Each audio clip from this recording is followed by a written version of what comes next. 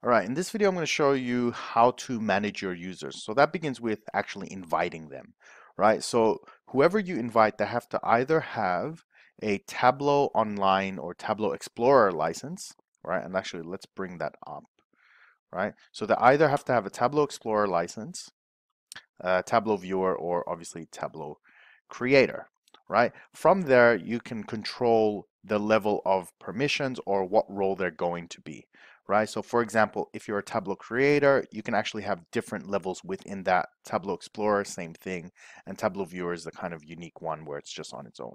But I've got a PDF that's going to show you all of that, right? So here's just a little sneak peek. I put this together myself because to get the actual most comprehensive view of what you can and can't do with certain licenses, for the life of me, it doesn't exist on the internet. It's all fragmented. So you'll have maybe a table that exists just for this, and then maybe a table that's for this one and this one. So I had to stitch them all together from heaps of different places, and hopefully this gives you the biggest, most comprehensive view from being a server administrator all the way to being just a viewer, right? So we'll go through that later on in the video. For now, what we're going to do is we're going to go back to our site that we have here, which is the project Jellyman. And we're going to go to users here on the left. All right, so click on users. And because I'm the only user here, right, you're only going to see my name. But when you have purchased, let's say 50 online licenses, or sorry, I should call them Explorer licenses, right, you'll see this change to 0 to 50, right? And from there, you can start consuming those licenses. And the way you do that is, let's say I've got 50 free licenses. I can click here on add users, and there's two ways I can invite people.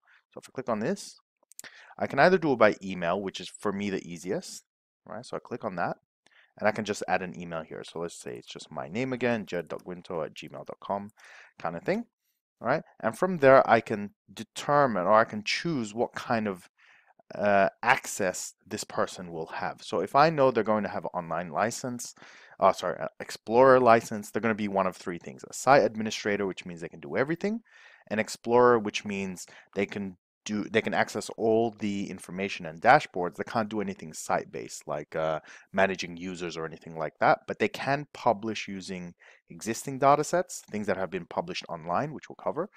The Explorer is basically you're just having a look, but you can still have some of the more advanced features like web editing, ask data, explain data, some of those more advanced things, which we'll cover.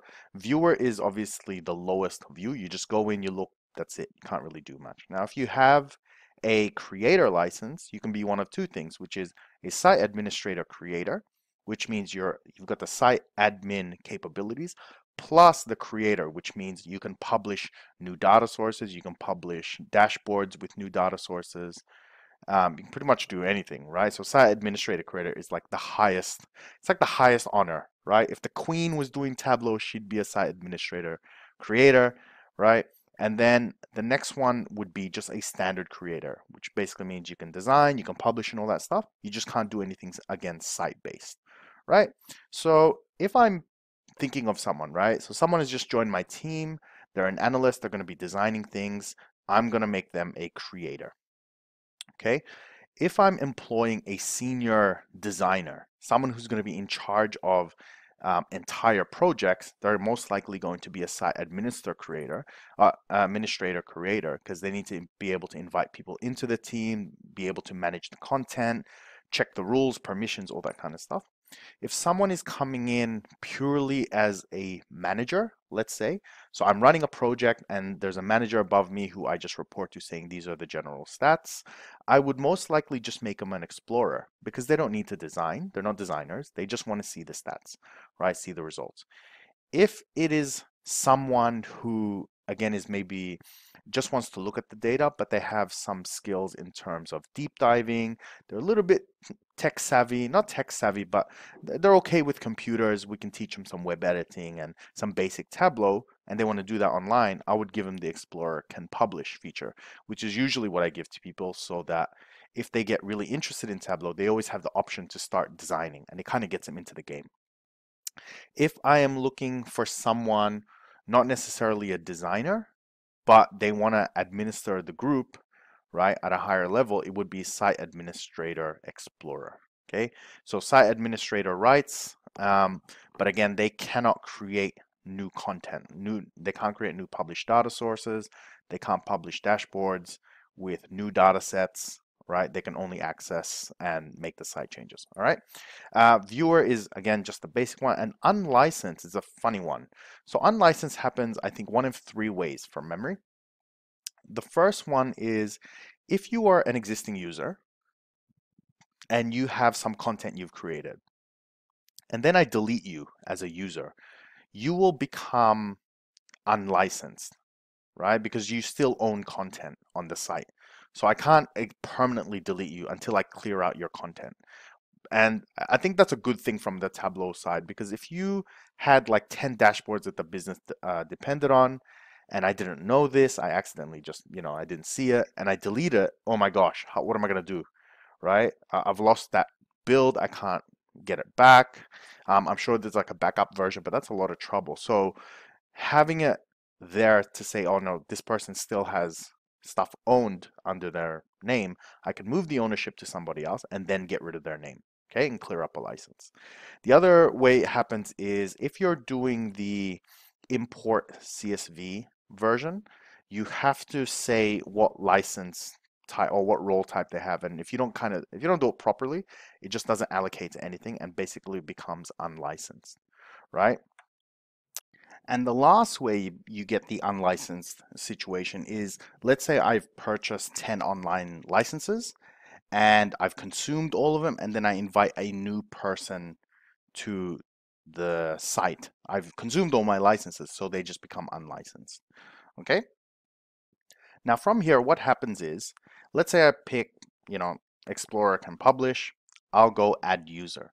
And what happens is this person's going to receive an email, right? And it's going to have like the Tableau logo and saying, Jed wants to invite you to his site, right? So you activate it.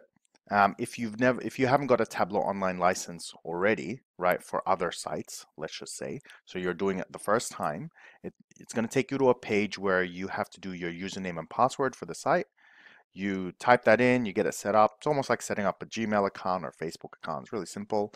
And once you've done that, you end up here on the home page and you're ready to go. And you can access whatever it may be depending on the permissions or the role that you set.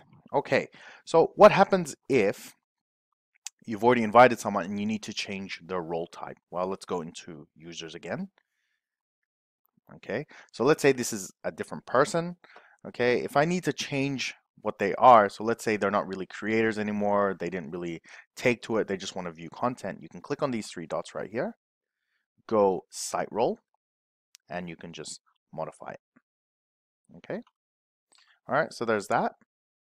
The next thing I'm going to teach you is how to import using a CSV. So let's say you're not doing a slow start. You're not doing a let's buy one license, see how it goes, and kind of go from there.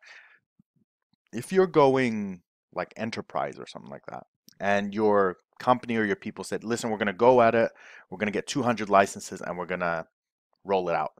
Okay, you can't really add them one by one. It's kind of a pain in the ass. So what you want to do is do a CSV import. So if you go import from file, you go look for that CSV file and it'll bring them in. So the next question is, well, how do you set up the CSV? Well, there's going to be a link on this video. And if you go down, you're going to see these import guidelines. And you can go ahead and read this if you really want to. But if you come down here, there's really two things you want to look at. The first is this thing. This is an example of what the CSV is going to look like. So you're going to have value, value, value, all separated by commas, which is a CSV, comma, separated values. Okay, and the order in which you do it should match up to this table, right? So you got the licensing, kind of what they are. I've never really done this, but it's pretty straightforward, right? You can just follow the example, right, of what the setup is. Okay, and that is that. So in the next video, what we're going to do is cover what the site roles actually mean on a more detailed basis. All right, I'll see you then.